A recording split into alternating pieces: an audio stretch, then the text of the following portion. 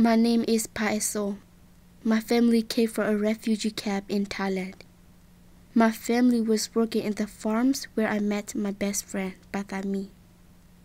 My saddest memories is when my best friend and I had to be separated for someone that I was so comfortable with and had just good times with is not easy. She is like my other half. Every Saturday we played together. We played selling food and jumping rope.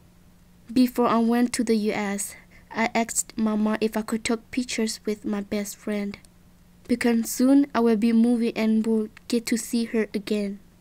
Mama said yes, you can take pictures with her. I go call the cameraman to take a picture of us. Each picture cost 50 baht and it was very expensive for us. This is our last picture that we took before I came to US. I wanted to take pictures with her because this is our last moment together, and also I wanted to take picture with her because I knew I would miss her and want to remember how she looked. In the morning when I left for the US, she went to see me off.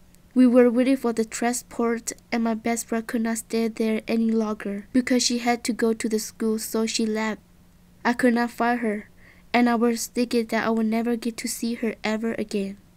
When the transport was leaving, I was crying so hard because one of my mom's friends, she was giving me a banana with a sticky rice and told me to give it to my mom while tears are falling. It made me think of my best friend and my tears are falling too. The first day when I arrived to the US, I could not even eat anything or sleep because I missed my homeland and my best friend, Pa Eh Soe.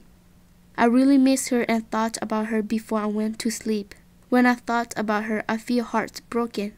One time, I talked to my best friend on the phone for hours. She told me that she wanted to come to US, but her family don't want to come to US. Her family wanted to stay there and live there. My biggest wish is that after I finish college, I wanted to go back to my homeland and share moments with her again. I wonder how tall she is now and what she looked like in person. But I have learned a lot about different cultures in US. I have gotten to know a lot of people here. I made new friends here and have gotten a better education. Even though I have made new friends, I will never forget my childhood friends and my old best friend.